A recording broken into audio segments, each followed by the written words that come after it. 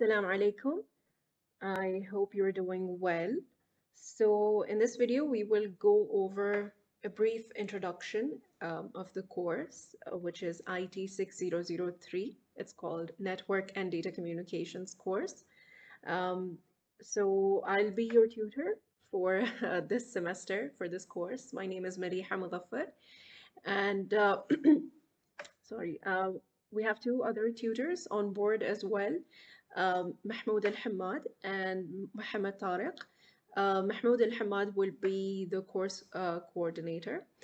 So first up is learning outcomes. So by the end of this course, you will basically be able to do all these six points that are mentioned here. So you'll be able to explain the network fundamentals, concepts, and technologies. You'll be able to design and implement an IP addressing subnetwork addressing scheme and VLSM. Don't worry if you don't know about these at all. That's why you are here to learn about these. But by the end, we will know how and what all of these really mean and how they work together on a network. You'll be able to configure and test network devices. You'll be able to describe routing protocols, which are static and dynamic routing as well. And then you'll be able to configure and troubleshoot routers, whichever way you prefer saying that, using the routing protocols. And you'll be able to implement a fully functional network infrastructure. All in all, basically, what we will learn throughout this course is how to basically design a network or implement a network. So basically, you will be a network architect. You'll know how to design and implement a network. So tutor information, like I said, I will be your tutor for this course. So if you need any help, you need any answers to any of your questions, you need anything at all, you contact me first. You'll see my details here. So this is my email, maliha.mudaffar@polytechnic.ph. And if you've opted for physical classes, you can also come and meet me in at my office, which is located in building 26, room 104. Okay. And like I said, there are other tutors as well. And then we have the course coordinator, Mahmoud Al-Hamad. This is his email. And this is his office location. When would you need to contact the course coordinator and all of that? I'll let you know when we're discussing the assessments, but you should know the contact information of the course coordinator as well. So the next is course outline. It's nothing but a week by week breakdown of what we will be studying throughout a particular week. I think the most important things to look at on this slide is basically the exams or the assessments. So in week 8, which is the assessment week, we have our midterm exam that is planned. I'll talk about it in a minute. And then we have another Moodle exam planned on week 11 or in week 11. And then we have a project and report that's planned in week 15. And then the final exam would be in week, oops, sorry. The final exam would be in week 16. All right. Apart from that, these are the topics. If you want to take a look at it, these are the topics we will be covering every week. So it's just so you know what's coming up in the next class. So the next thing is the assessments. So the first one is Moodle quiz. It's worth 15%. It's just it's based on the theoretical knowledge of the course. And like I said, it will be in week 11. Then we have a midterm exam, which is on campus, packet tracer exam. So Packet Tracer is a software that we're going to use. I'll talk about it in a minute as well. But the assessment would be on campus. The exam would be on campus, and it will be in using the Packet Tracer software. Then we have a project report, which is a problem-based learning project, PBL project, and it's a group project. Again, you'll get more information about it, but it's worth 20% of the grade. The midterm assessment, which is the Packet Tracer assessment, is worth 35%. The Moodle quiz is worth 15% of the entire grade. And then the final assessment is again on campus, Packet Tracer exam, and it's worth 30% of your grade. Okay, now what do you need to pass this course? To pass this course, you need to have an average of 60%. So, based on these four assessments, if the average of all of them, if your average score for all of them is 60%, then you pass the course. You must pass all the learning outcomes that we discussed, the 6 learning outcomes in the beginning, and there is no must-pass component. That means there is no requirement that any of these assessments is a must-pass. It's fine if you fail one of them, but if at the end you get the average or the aggregate for all of them is 60% at least, that's when you pass the course. Okay, so the next thing is assessments. Submissions. So we have one submission, which is a project report, and then we have others are basically exams. But the project or any submissions, basically all your submissions are scheduled for all the courses to be at 11:55 p.m. unless they're otherwise stated. The cutoff time for submitting an assessment is 3 calendar days after the oops, sorry. How do I go back?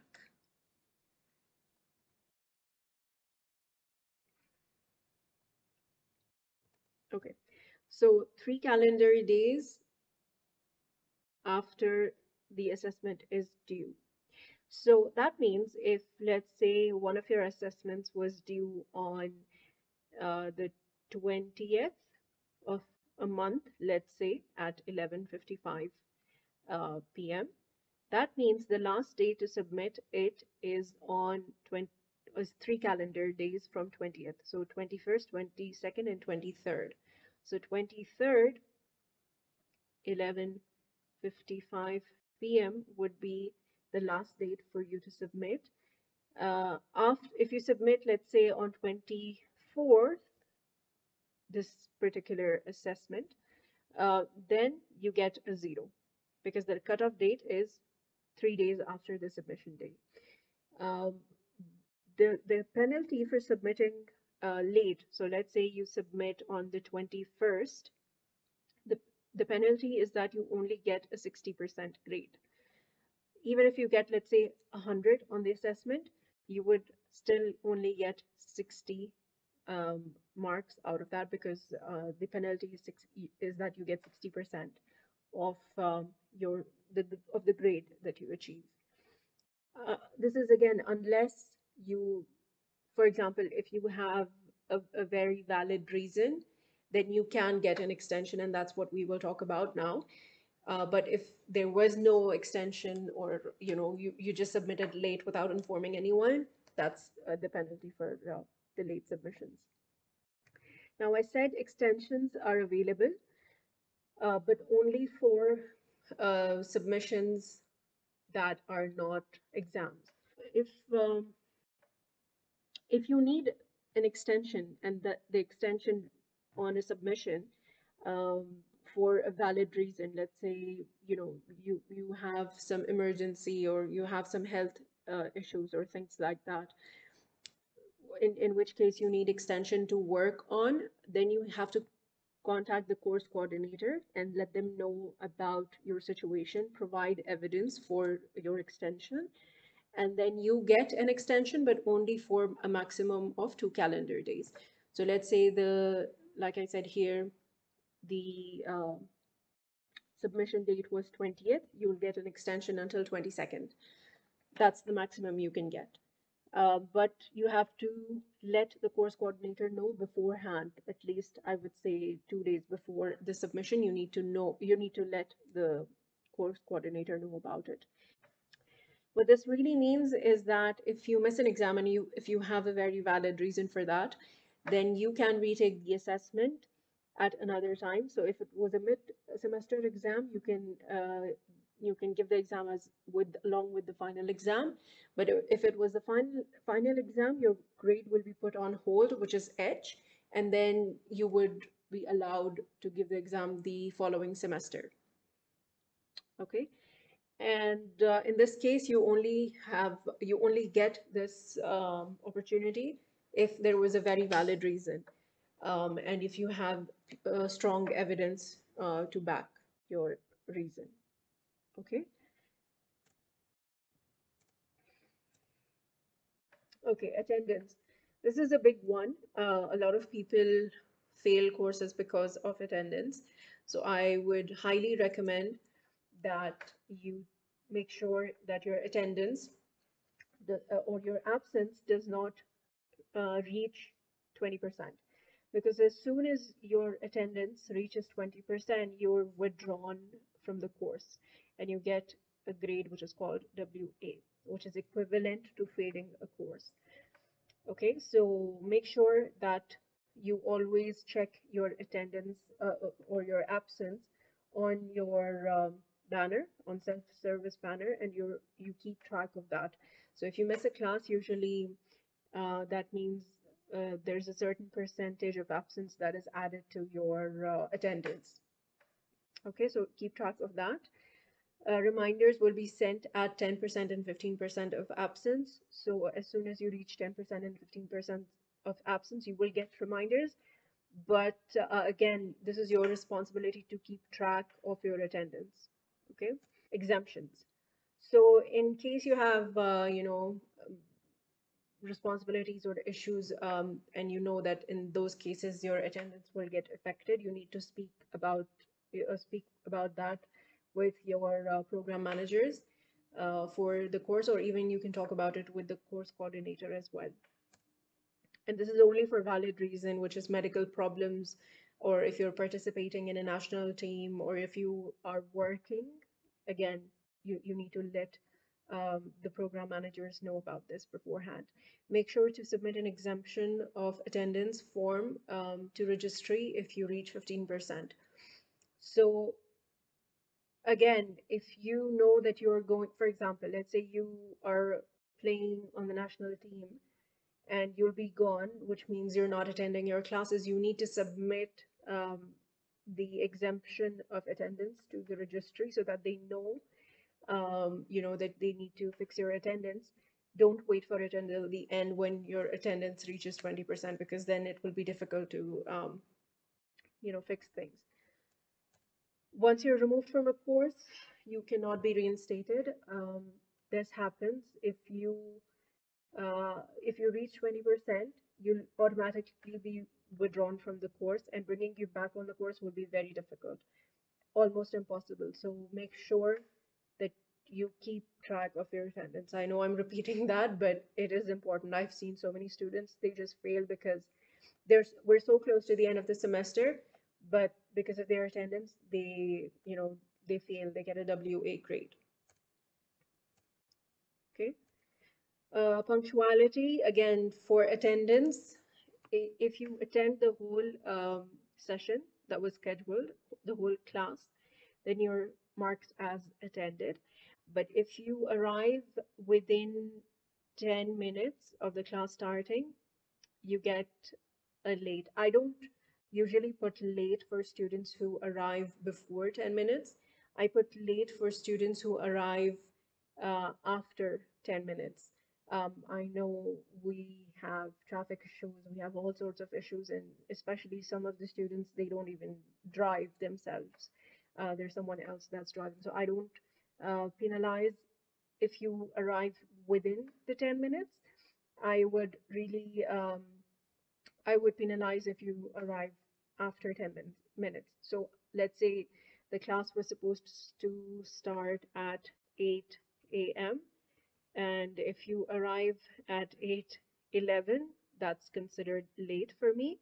If you arrive at like, let's say 8:10, that is present or attended. Okay, academic progression. Okay,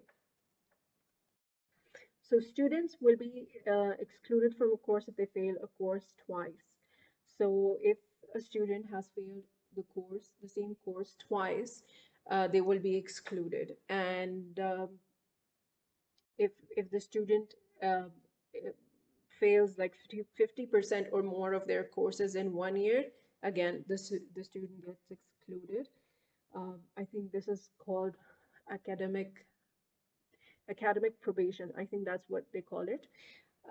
But yeah, so keep that in mind. If you fail a course twice, you're excluded. Okay, academic dishonesty.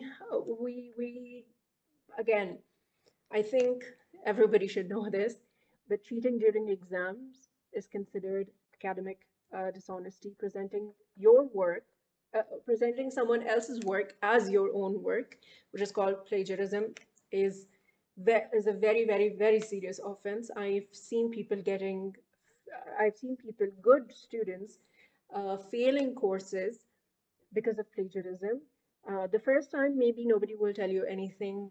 You'll just probably fail that assessment that you plagiarized. But the second time, you'll be excluded.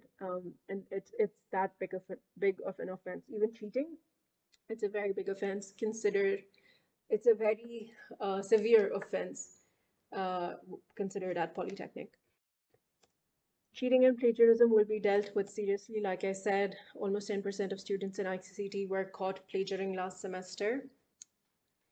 Most of them failed the subject, some of them lost their scholarships. And to avoid plagiarism, work with your English tutor to learn how to reference your work. So again, if you don't know how to, plagiarizing is nothing but you just copy pasting stuff from the internet. Let's say you have a report that's one of your assessments, like in this course. What you do is basically you go online, you read a few articles, and then you find information, you just copy that information and you paste it in the report and you present that as your report. That is very, very wrong. That is what is plagiarism. What you are supposed to do is, okay, you can read information online, but you cannot copy paste the same thing because you did not write those paragraphs, right? So what you do is you read and you then write it in your own words. You paraphrase it. So you read you to understand what is written, and then you write it in your own words, and then you even reference where you got this information from. So that particular website or that particular book, where did you get the information? You reference it in your references for the report. Okay, Cisco certification, the Exploration Path program prepares students for the CCNA exam. So basically, basically this course, if you complete this course, it will prepare you for the Cisco certification, which is called the CCNA, which is the first certification in the Cisco certifications. And then there is CCNP, and CCIE. These are very good in terms of if you want to take networking as your career path. These are good to get good jobs. CCNA is Cisco Certified Network Associate, NP is Network Professional, and IE is Internetwork Expert. So these hold a lot of value from what I know. And if you have these certifications, it will allow you, like I said, to get better jobs in better organizations. So please keep that in mind when you're preparing for when you're going through this course. Material located in Cisco Networking Academy website. There's this website called Cisco Networking Academy. You can get all the material available there, just like how it's shown here. All the information is available there. Again, we have the same information in our slides, the course material, and the same you can find it on this website. So the course material is, the first one is Packet Tracer. Like I said, it's a software that allows you to simulate networks. So you drag and drop and you connect networks and you configure networks so that they can work properly. It's a simulation tool. It's provided on Moodle. Again, this one is very important that it's very important that you download the same version that's available on Moodle. Okay. Do not download any other version. If your version is different, as in the ones that you submit for your exam, so not exam, for your project or for anything else. If you submit an assessment using a different version of Packet Tracer, it will not be accepted. So make sure that the version that you're going to use is the same as the one that is on Moodle. Okay. Then we have CCNA Exploration 1 or Network 1. It's basically the book and also the material that was available on the website. And CCNA 2, Exploration 2, Routing Protocols and Concepts. Again, there's a book available. The books are also available in the library for loan. And you can also get the same information on the website for Cisco Networking Academy. That's it. If you have any questions, please contact me on this email. Where is it? Yeah, you can contact me on this email. You can let me know if you have any questions, and I'll see you next time. Thank you.